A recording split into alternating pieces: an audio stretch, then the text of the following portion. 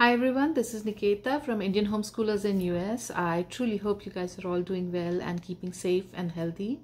This video I wanted to talk about the first two things that you need to do when you begin your homeschooling journey. Now I know with all that's been going around, you're pretty overwhelmed and anxious about if homeschooling is even the right path for you, or if you can even manage to homeschool and where to begin. So firstly, I want to put your mind at ease that most definitely you can homeschool. You can do it.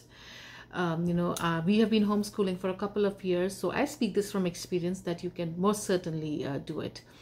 To start homeschooling, the first thing that you need to do is send out a letter of withdrawal. The sample letter of withdrawal is there online. There are a lot of templates available online.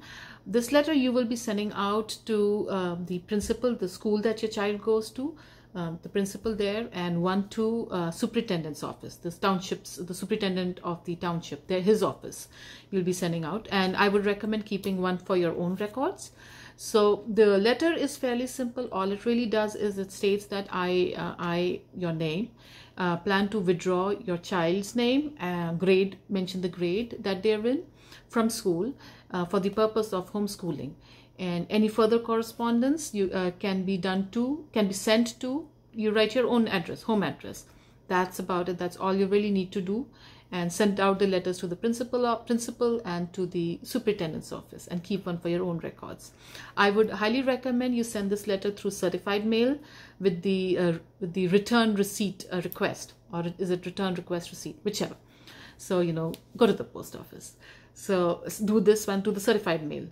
And you can also pick up your transfer certificate from the school, just like how you would withdraw, if you're moving to a new city or new school district area, you take out your kid from school, right? So they will be giving you out a transfer certificate. So same thing, you just ask for a transfer certificate and a transcript.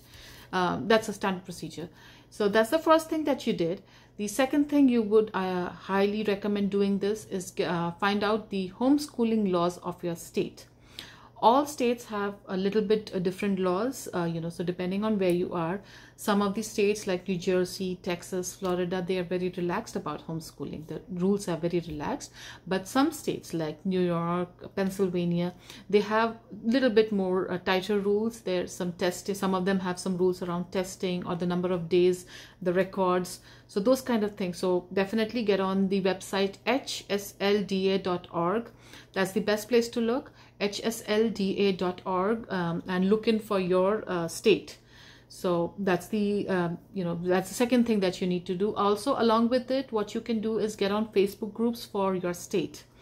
So if you are in North Carolina, get on a Facebook group for North Carolina. If you're in Texas, get on a Facebook group for homeschooling group for Texas, because I assure you the homeschooling group is very helpful, and you'll get a lot of ideas and what to do's from these groups. So it was a big help for me too.